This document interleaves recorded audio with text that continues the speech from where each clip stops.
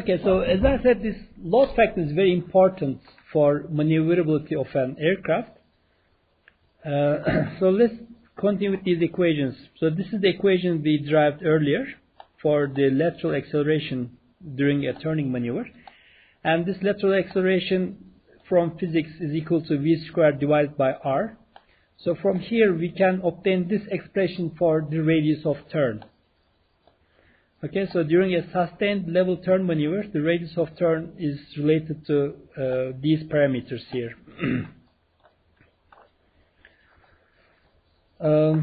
So by just looking at this equation, you can conclude that if you want a tighter turn, or if you want the tightest possible turn, that means the radius of turn should be as small as possible, then you need to fly with the lowest possible speed. That's because if you want small r, v should be small, and you want this n to be as high as possible. So you want the highest possible load factor. Okay, and so obviously higher, small r means that you have a highly maneuverable aircraft. So this becomes especially important for fighter airplanes. Another variable that is that can be used to assess the turning performance is the turn rate. This is the angular rate of turn, and this psi is the angle you see here. So the time rate of change of this angle.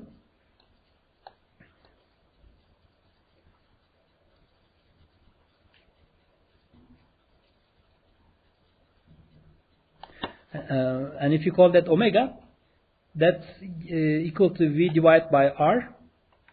So from here, instead of v, you can write omega times r. And from the earlier previous relation, you can go to this relation. So previously we had an expression for r, and if you put that into this equation, then you will obtain this equation for the turn rate, omega. Okay? And if you compare these equations, they are very similar, and the conditions for large omega are exactly the same as the conditions for small r. So for faster turning performance, you want omega to be a large number. And for that, you need the same things. You need to fly slowly, and you need to fly with a very large turn, with a very large load factor. Okay? So let me show you a video showing what happens if you cannot sustain this turn. So suppose that you want to make a level turn maneuver. Then you need to increase the lift force accordingly, right? So if you are turning with a small angle, if you're making a very slow turn, and if your bank angle is this much, then you only need a slightly increased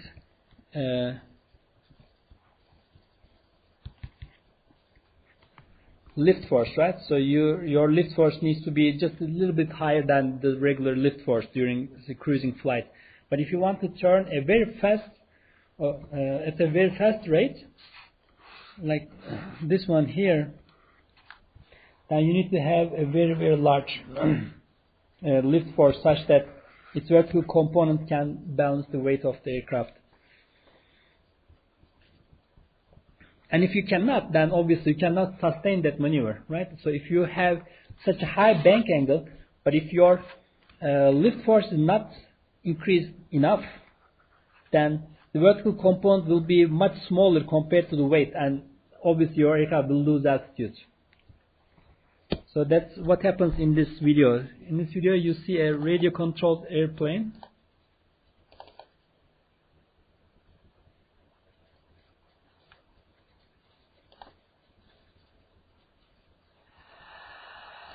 So this is a very realistic-looking aircraft, by the way. It has real jet engines. But in fact, it's a radio-controlled airplane.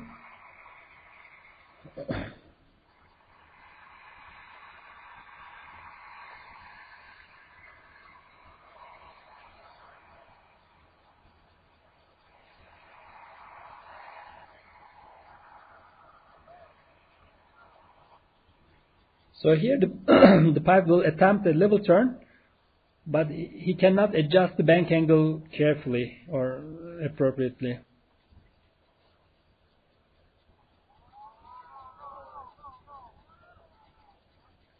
And eventually the aircraft crashes. So if you pay attention to what happened there, so the pilot increased the bank angle too much, and at that point the lift force is not big enough to balance the weight, and as a result it starts losing altitude and it quickly goes out of control. So in fact, as I said, this is a very difficult maneuver because you need to adjust everything very carefully. All four controls are involved there.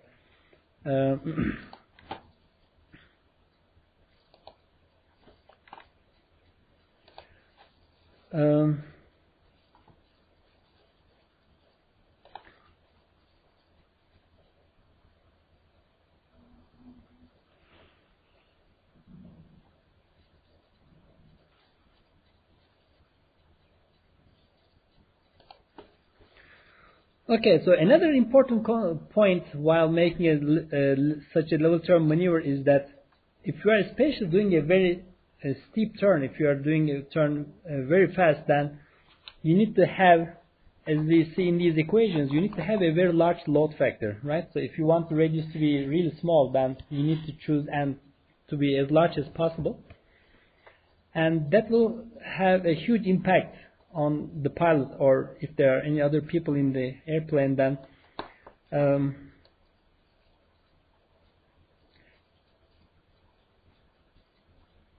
as I showed here, then during that maneuver the people will be experiencing a much greater gravitational force, right? So normally while we're sitting here, we all feel the gravitational force, just the G. But if you are in an airplane performing a, like, let's say 6G maneuver, then we would be feeling a 6G force, and that is really very difficult to handle because if you are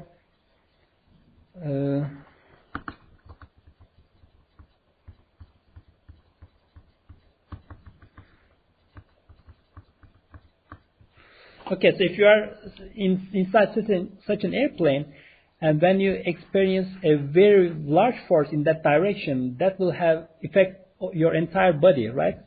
And for example, it will affect the blood within our veins, and that will pull all the blood towards our feet, and that will leave our brains bloodless, and it will and that causes unconsciousness. If the blood doesn't go to brain, the brain stops working for a small amount of time, during the time when there's no blood feed.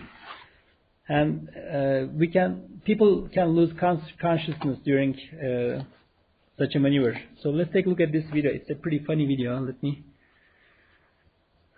see what that is.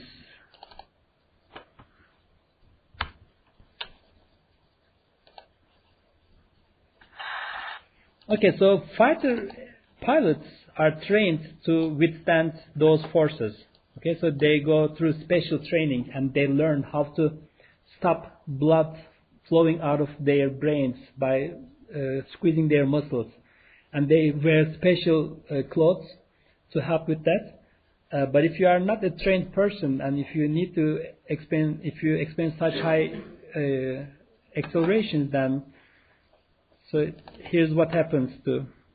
So in this video, you see a person flying in an F-18 aircraft. So there's a pilot in the front, and he's flying in the back seat. And there's a video showing what happens to the person. In fact, there's sound in this video. Let me turn that on.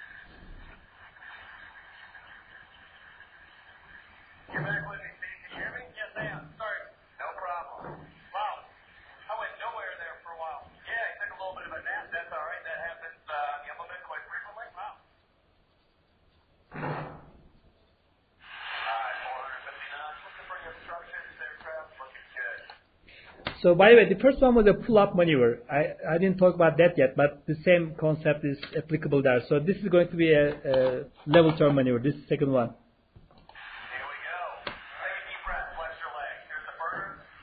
And here we go.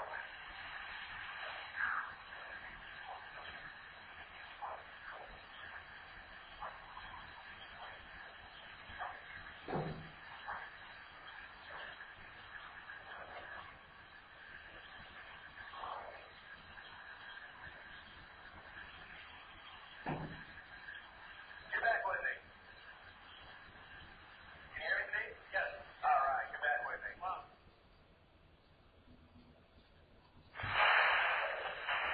Here we go. Take a deep breath. Legs on legs.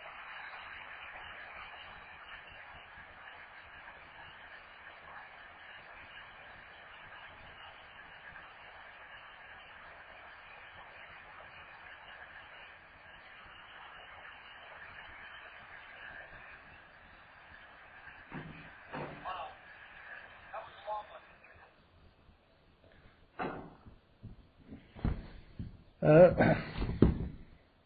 So as I said, normally fighter pilots are trained for that, and they're trained in centrifuge machines. Let me show that as well. So the important thing is that you need your brain to be fed by blood, right? Otherwise, you lose consciousness. That's what happens to this passenger here. And to be able to do that, you need to squeeze your muscles as hard as you can. So let's take a look at this training video.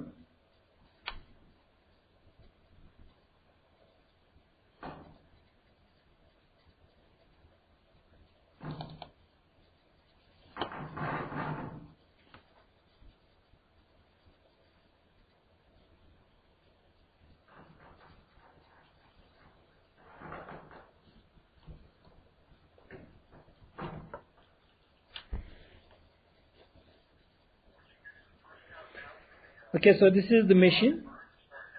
So there's basically this part here, and there's a person sitting in there. So the person is getting the training. So the G forces are created in a laboratory in this setup.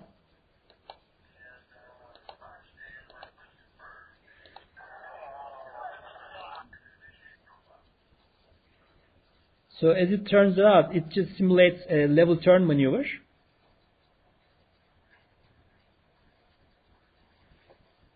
And the orientation of this part is adjusted to give the bank angle.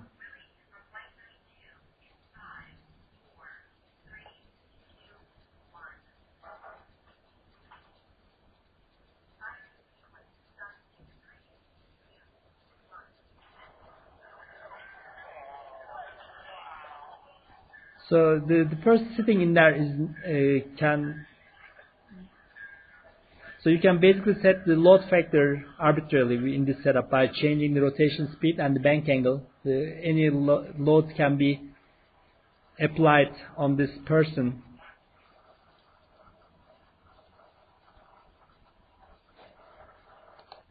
And if you're wondering what happens inside, I have a video for that too, but let's see if it is here. No, this is not that one.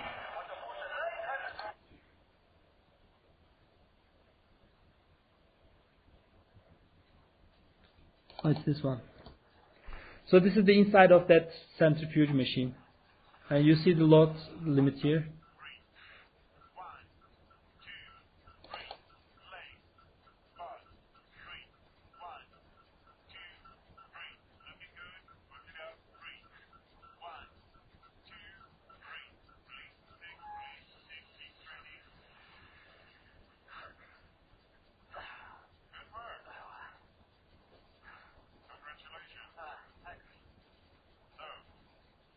So this is training within a centrifuge machine, but obviously while making a turn maneuver in an airplane, they have to withstand the same amount of forces. So here there's an F-16 aircraft making a 9G turn.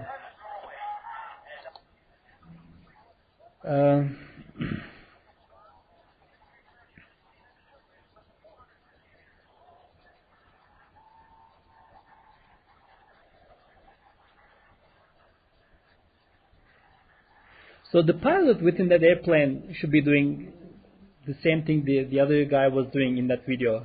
So he has to be very carefully controlling his body to stay awake. And obviously, if the pilot loses consciousness, that will be very bad, right? So he can easily lose control of the airplane and crash the aircraft.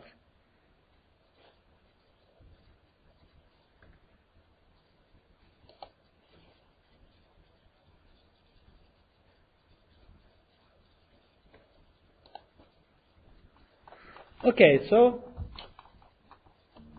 we talked about the sustained level turn maneuver. And the equation for the radius of turn is this equation, and for the rate of turn, we have a very similar equation. And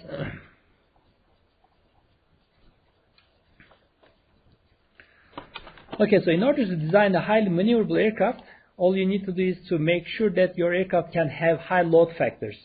So this is the load factor is the most important thing.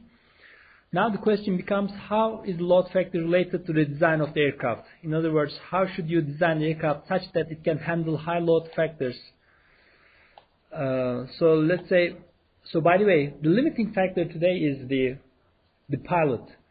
So technically you can make like 20G aircraft, but the pilot then wouldn't be able to survive such a maneuver. So right now 9G is accepted as the highest limit a human pilot can withstand.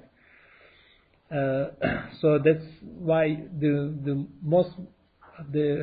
best aircraft, the fighter aircraft, can only do 9G maneuvers, because the pilot is the limiting factor there.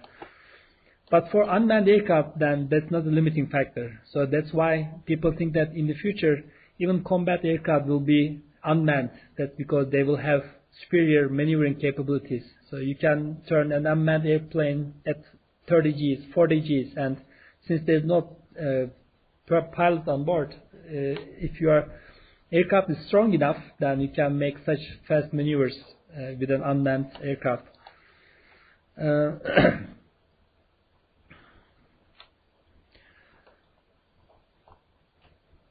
Okay, so let me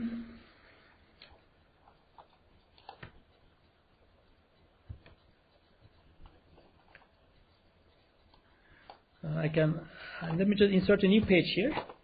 So let's consider that we want to design an aircraft with a high load factor capability.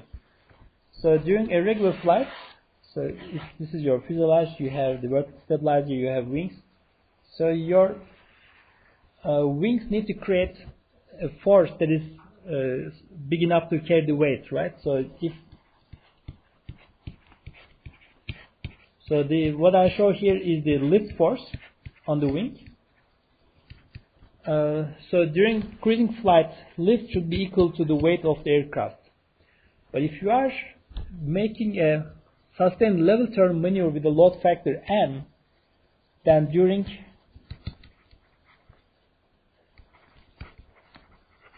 a level turn maneuver with a load factor N, lift force should be equal to N times the weight.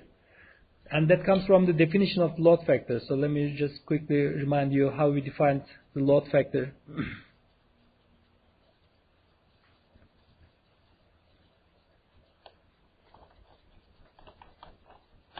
So remember, this is how we define the load factor. So if your load factor is 5, for example, then lift force should be equal to 5 times the weight.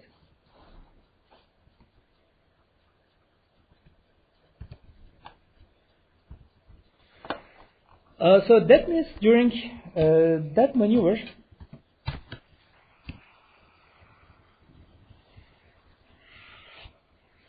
your lift force should be like that, right?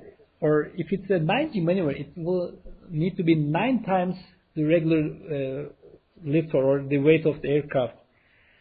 And as you can imagine, that's a very difficult thing, right? Because you design your aircraft to carry the weight of your aircraft, design the wings to carry the weight. But if you want that aircraft to be a very highly maneuverable aircraft, then your wings now have to be designed much stronger, because they will have to create loads that are 9 times the weight of the aircraft. So that imposes a lot of constraints on the aircraft design. For one thing, aerodynamically, the wing should be able to create that high lift forces. Okay, so the aerodynamic design should be able to create that much lift force. Also, structurally,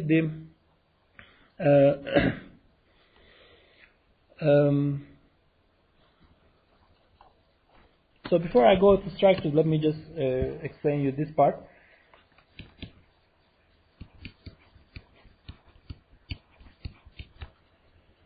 And suppose that you want this to be n times the weight, right?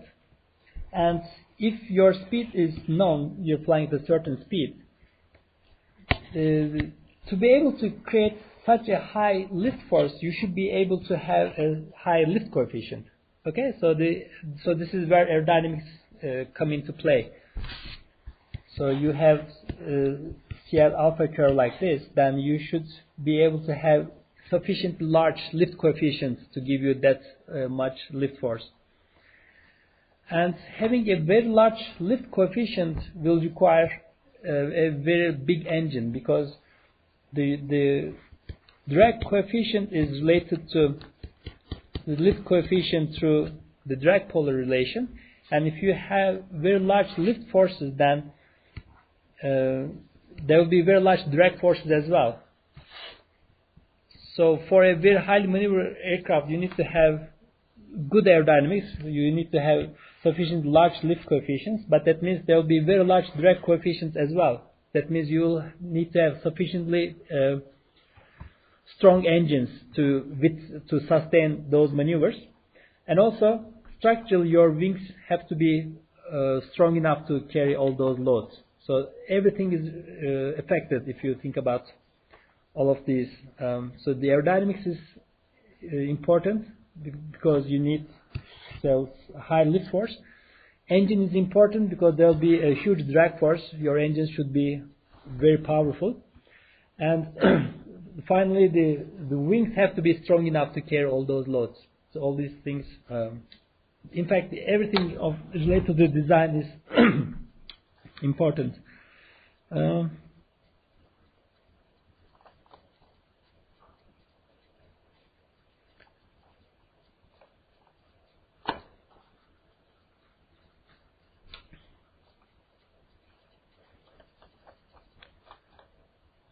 Okay.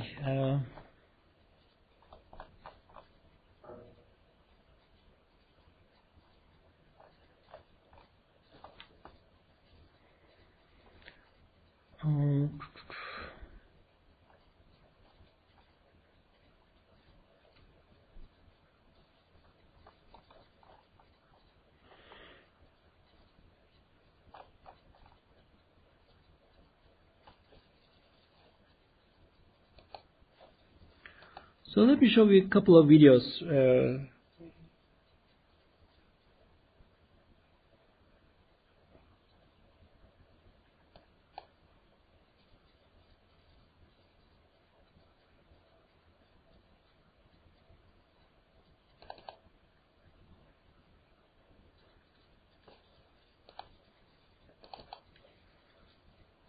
So this video is again taken with a remotely controlled aircraft. And there is a camera on the aircraft, and the aircraft does all sorts of fast turning maneuvers.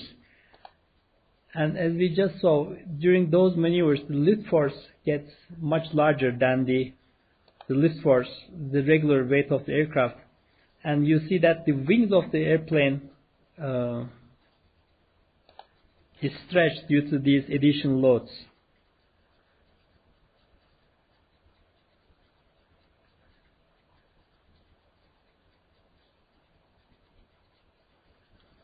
So you can see the wings bending, right? So due to the additional loads. So if the weight of the aircraft is 1 kilogram, then the lift force can get much larger compared to that. And as you see at the end of the video, the wing finally breaks because the pilot forces the aircraft too much.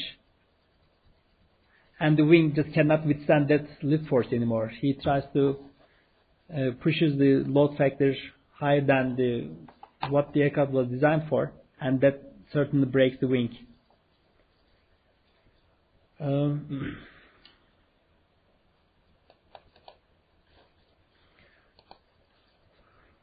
Okay, so when designing an airplane, you decide how maneuverable you want your aircraft to be, and since, as I just explained, that affects everything.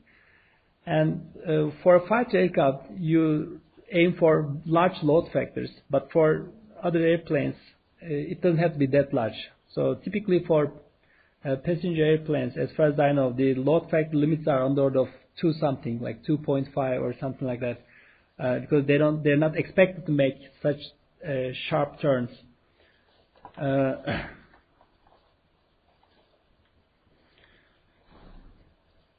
Okay, so I have some videos to show, and then I need to talk about this VN diagram. I just cannot decide which one I should go first. So probably I should explain this diagram first, and then I will show you the videos. Okay, so now, since the load factor is the important thing in turning maneuver, let's see how much load factor an aircraft can create.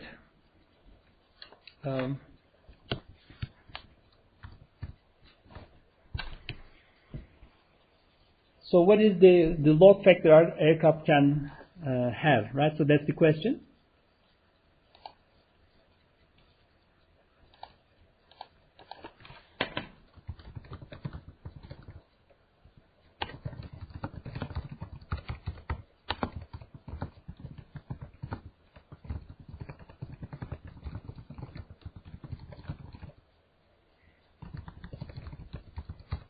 There are different limiting factors.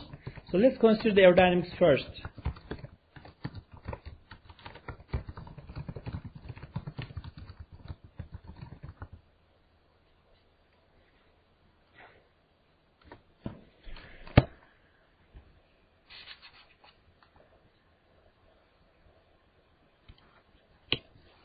Okay, so the lift force is, let me write our lift force equation.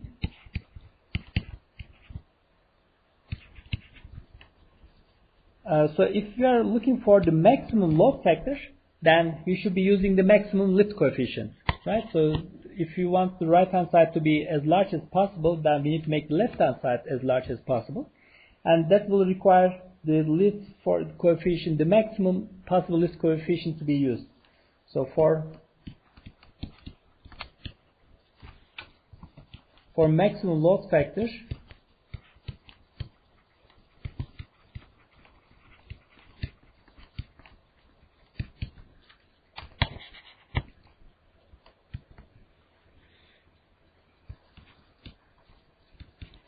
that means the maximum lift force is going to be 1/2 times rho times v squared times s times CL max.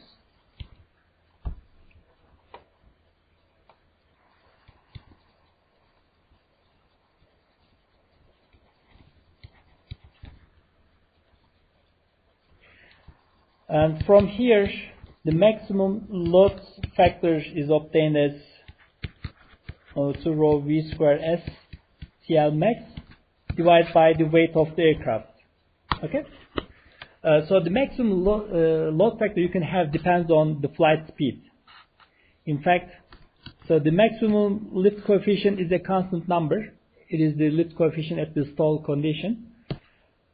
So this is a constant number. We're talking about the sustained level turn maneuver. So this is constant during that maneuver, obviously. So weight doesn't change we're talking about small duration, so the weight doesn't change significantly. So since everything here is same, if you consider the relation, if you consider how much this changes with the airspeed, you will obtain this curve here. So right, this is what you get. So if your flight speed is 0, then the maximum load factor is 0. But as the speed increases, the load factor increases through this parabolic relation. Right? So this diagram shows the maximum. So let me put max here. Load factor you can get as a function of flight speed. Okay?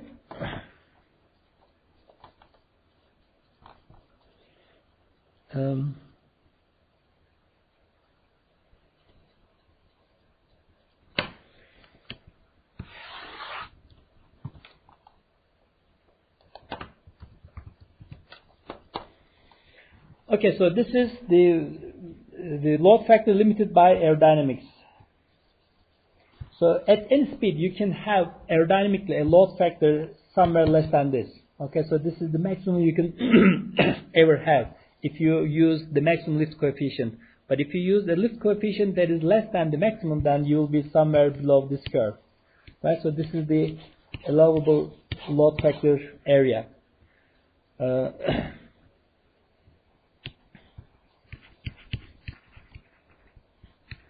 And if you're flying with CL max, drag force will be 1/2 times rho v square s times CD, but CD is going to be CD0 plus K times CL max squared, right? So you will have such a drag force, and this should be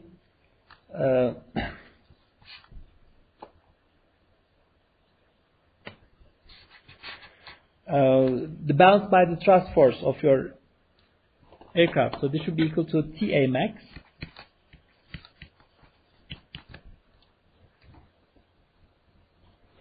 So as you see, if you increase the speed, the flight speed of your aircraft, then as the V term gets larger, then the required thrust force will be increased as well. And at some point, it will be greater than whatever thrust force your engine can give you. Okay, so at that point, the limiting factor will become the engine thrust force. Okay, so suppose the relation is quadratic here.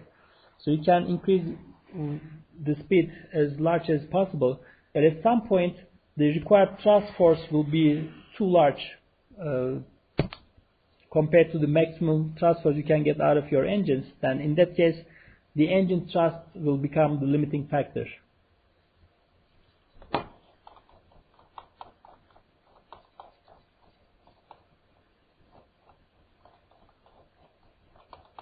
So this example is very nice. I'm going to show you this example on Friday. I think that summarizes everything related to this.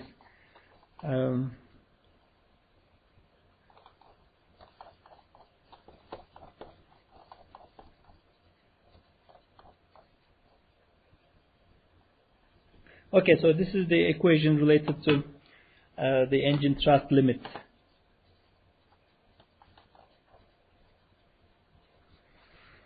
Okay, so this blue curve is the maximum load factor you can get with the maximum lift coefficient. So this is the aerodynamic limit on the load factor. And as I said, at some point the engine thrust is not sufficient, and at that point the limiting factor becomes the engine thrust. And you can solve for that using these equations here.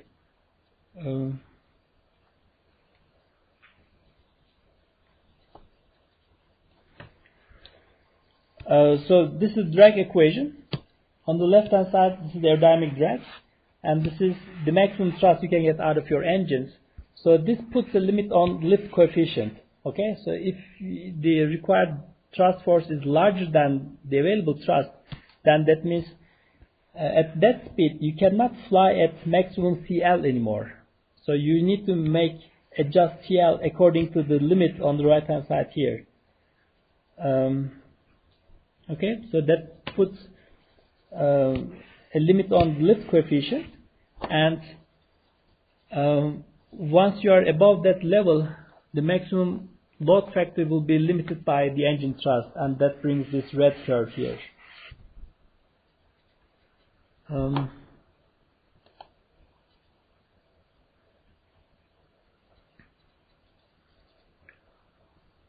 Okay, so hopefully on the example I'm going to show on Friday will help you understand these things better.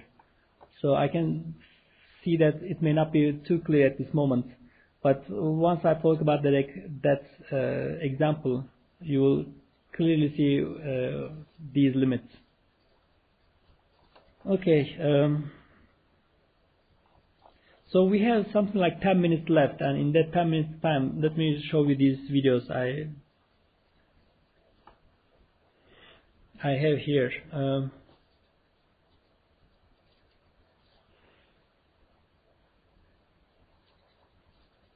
So this is a very nice video. In this video, they are showing how they test the wings of, I think this was Boeing 777 aircraft. So let me explain what they're showing here, and then let's watch the video after that. So as I said earlier, the design of the wing has to be taking the maximum load factor into account. So if you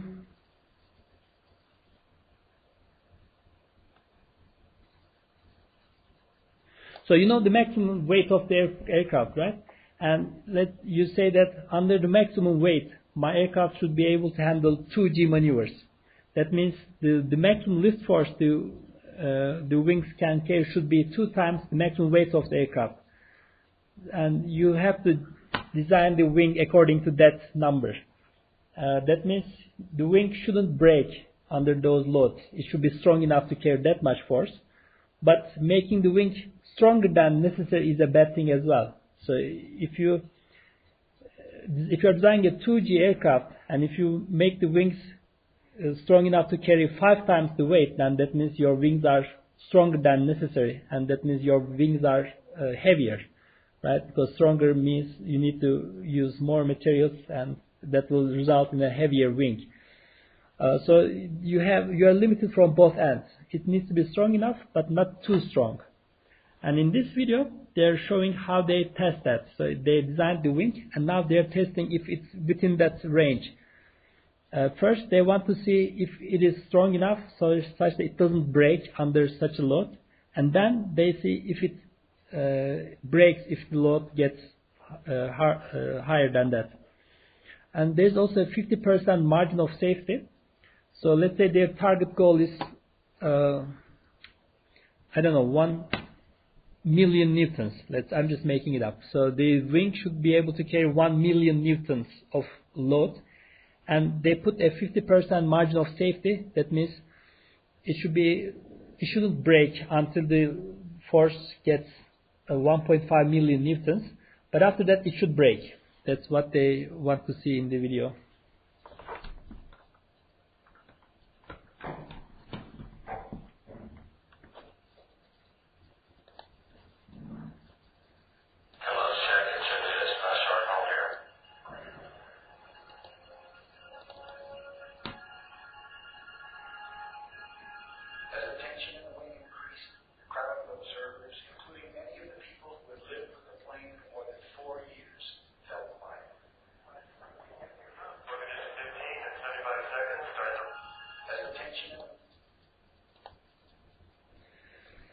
In fact, the video is not very clear. The quality is not that good. So it's quite hard to see here. What you see here is a wing.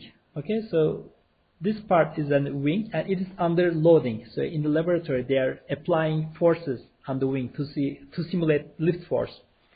And as you see, it is already quite bent, right? So normally it should be close to horizontal, but under the load, it is flexible and it's bended up like that. And the number you see here is the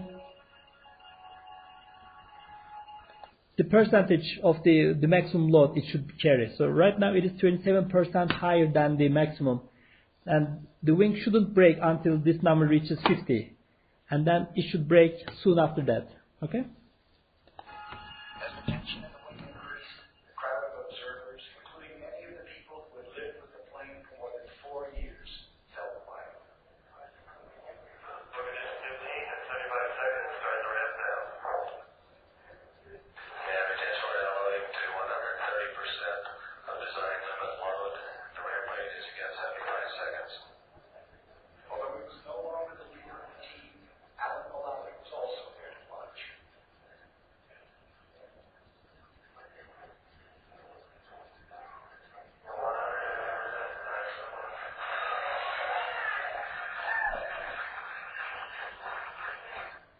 Now the load reaches 50% larger than the maximum level, and it didn't break, so they're all happy that it didn't break.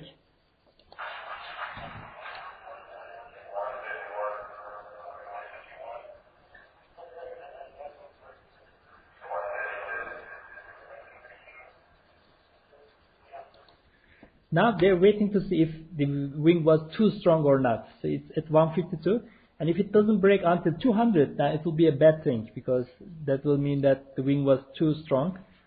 And now they're anxious to see when it will break.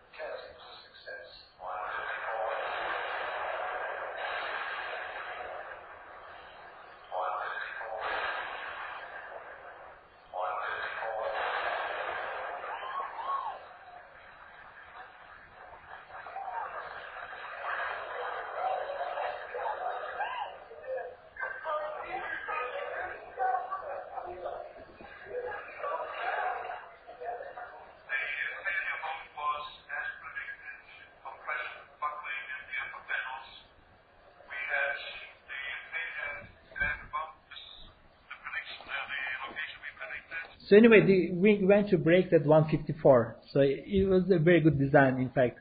So it didn't break until that 50% margin of safety, and after that it broke at 154. So that proves it was a very successful wing design. And there's a similar video for Airbus A380, but this is in German, and I don't know German, so let me just mute the sound. So this has a high resolution, so it's better to see.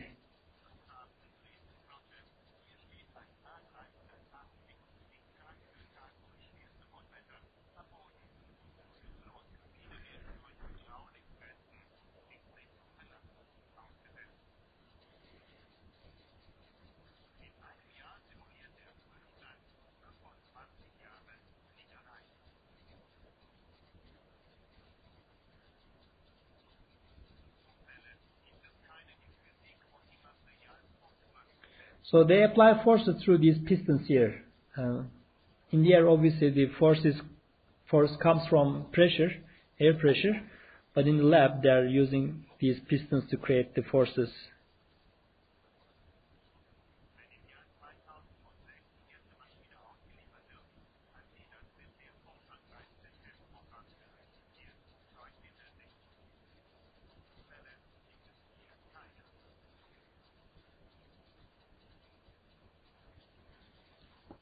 And they're carefully inspecting that there should be no cracks or no damage to the wing if the loads are within the acceptable limits. Okay, so let's end with this video. In this video, you see a Boeing 747 aircraft during flight. A passenger recorded this video, and this is not during a maneuver, by the way. So this is just doing a cruising flight. But apparently the air there's some turbulence in the air, and that causes the lift force to change. And you can see that the wing actually bends quite significantly while flying. So this is just to show you that the aircraft wings are really flexible.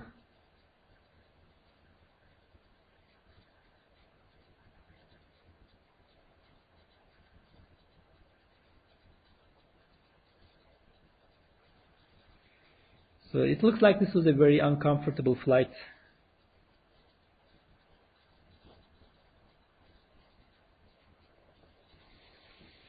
Well, actually, there's one last thing I would like to mention. So you know whirling dervishes, right? So let's take a look at this video. These guys keep whirling for very long time. I don't know, but they whirl for 10 minutes, 15 minutes, maybe even half an hour. And they apply this bank turn principle so that they don't get dizzy. Because if you just turn around yourself really fast, and you know you must have done that as a kid, so you get dizzy, right? And you can't do that for a very long time. But they apply a special technique, and that technique is the same principle as the bank of turn maneuver. Look at the head of that person. His head is not straight, right? So his head has a certain bank angle. And that angle is to make sure that he doesn't feel any lateral acceleration.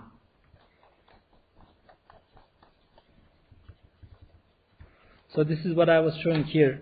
So this is the bank angle of the head, and there's a lateral acceleration due to turning, and he just sets his head, the angle of his head, such that he doesn't feel any lateral acceleration, so that his sensors, we have sensors in our ears, right, to detect gravity. And those sensors get messed up if you turn around due to this lateral acceleration. That's how you feel that lateral acceleration. But if you adjust the angle of your head such that the total acceleration is in the axis of your head, in this vertical axis of your head, then you don't feel that lateral acceleration, and that's how they can turn for long times. Okay, so I just think it's interesting and related to this turning maneuver, so I wanted to mention that. Okay, so today I talked about the sustained level turn maneuver. So there are three equations, and these equations are shown here. The equations are simple as always. There's nothing complicated. And on Friday, on an example, I'm going to show how these equations are related to the design of an aircraft, and So I will complete this diagram called the VN diagram. So this is a diagram where we have the load factor on the vertical axis and the speed on the horizontal axis. So this limit comes from the aerodynamics, and then there's another boundary coming from the engine, and there's going to be a structural boundary, and everything forms this VN diagram, and this diagram is also known as the flight envelope. Okay? So let me stop here, and on Friday I'm going to end the course with that example.